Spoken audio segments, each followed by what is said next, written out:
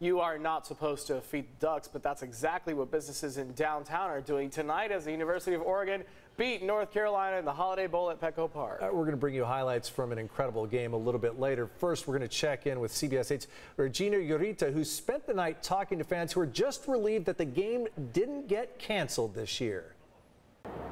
Petco Park was lit up tonight after months of going dark in October following the Padres playoff run. It's the first football game at Petco Park, and it was a huge win for businesses and college football fans who were thrilled to see crowds of people during a slow winter season.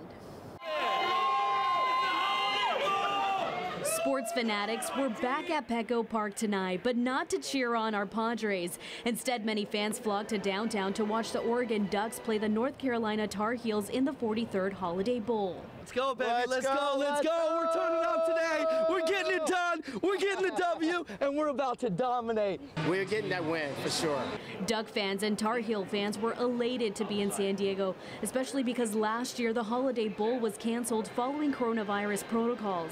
This time, over 40,000 people purchased tickets to cheer for their teams for the first time at Petco Park. Excited. First time ever at Petco Park. We're turning up and we're getting ready to dominate. That's what's going to happen right now. Let's go, Ducks. Come on. We had this last year. I was walking to the ballpark, ready to walk in, and then it was a cancellation from the COVID. But this year we're over that. I'm a diehard Tar Heel fan from from when I was a kid, actually. And I grew up in Greensboro, North Carolina. And I'm a big Jordan fan, of course. Devoted fans bleeding green and Carolina blue flooded the streets, some quacking, others fearing the foot. But perhaps tonight the biggest winners are our local restaurants and bars. Very excited, very happy. They started coming in as early as 2 o'clock. So it's been like this since 2 o'clock. And I think after the game, they're going to come back. A full house for many businesses at the start of the so-called off-season for San Diego tourists.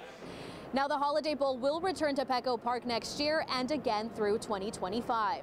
Reporting outside of Petco Park, Regina Urita, CBS 8.